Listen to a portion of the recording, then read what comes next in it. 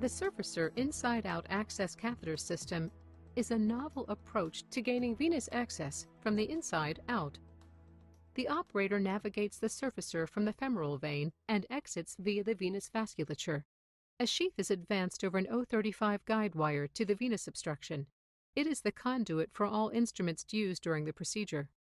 After a target is placed on the exit area, the device is advanced into the obstruction.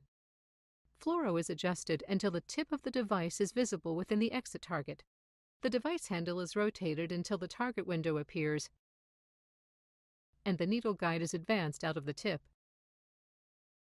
The occlusion acts as a stabilizer as the needle wire pierces the skin at the predetermined exit point. The operator then inserts a sheath from the outside in. The surfacer is removed, and a central venous catheter or dialysis catheter is placed using standard access procedures.